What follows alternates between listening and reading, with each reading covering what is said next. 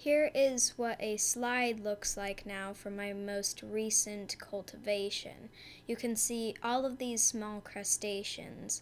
I have covered these before. These are all Chydorids of various species.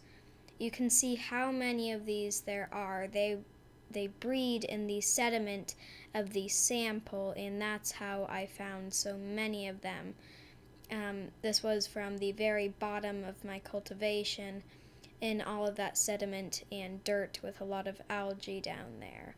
And these were breeding down there in very large numbers, so the slide was coated in them. I'd say probably about like 20 were on this slide as a whole, which is quite a bit, especially for a crustacean. They are microcrustaceans, but under the right light they can sometimes be seen by the human eye.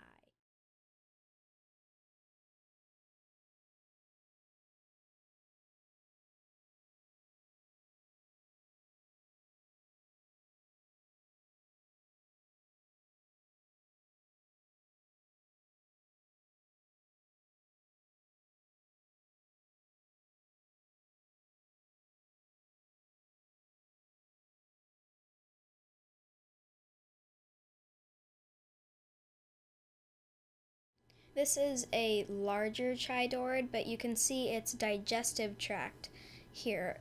Being crustaceans and being larger organisms, they do actually have a fully fledged digestive system and an actual heart that you can see there beating to keep track of their blood. And yes, they actually have blood, unlike most micro animals.